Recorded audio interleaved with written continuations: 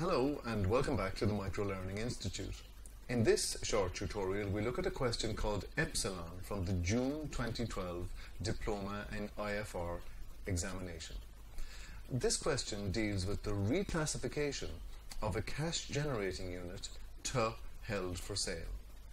Now we know from IFRS 5 that when we reclassify a cash generating unit to held for sale, we remeasure it to the lower of two valuations.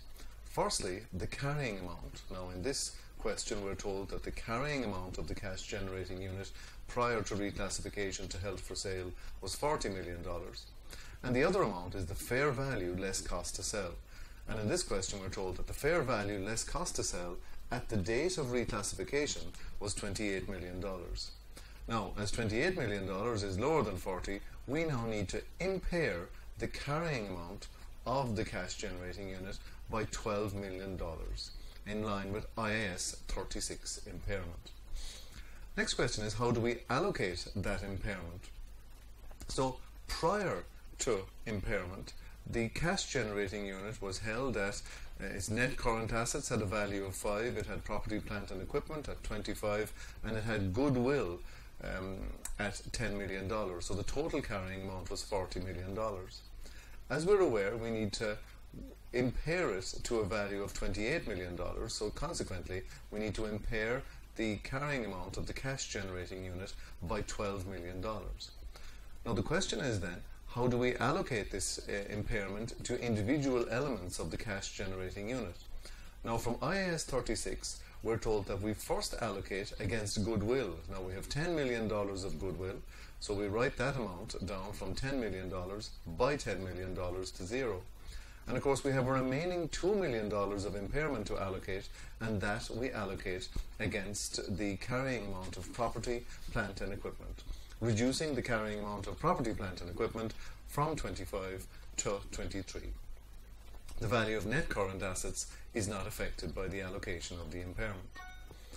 Now, next up we're told that there is a reversal of the impairment, and at year end we're told that the carrying amount of the cash generating unit at 28, that at year end the management determined that the carrying amount can now be reassessed at $31 million.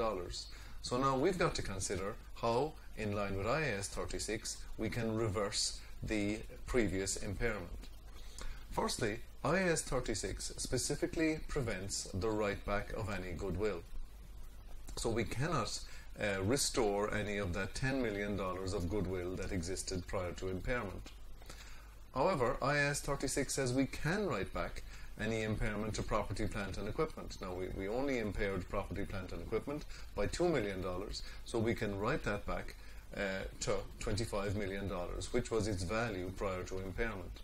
And of course again, the value of net current assets wasn't affected by the impairment, so they still stand at year end at $5 million.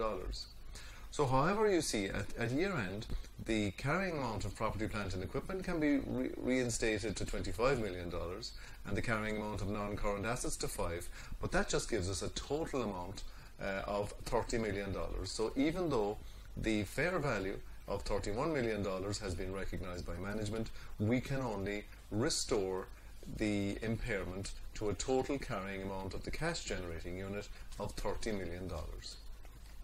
Now let's look at the statement of comprehensive income extract that relates to this transaction. And we're told, of course, that the profit after tax for the year prior to any impairment or restoration of the impairment was $3 million. We now need to recognize the full amount of the impairment. That is from $40 million to $30 million, not 31. So the full amount of the impairment sees an expense to the P&L of $10 million, giving us a revised statement of comprehensive income loss of $7 million. Thank you very much for looking at this short tutorial from the Microlearning Institute.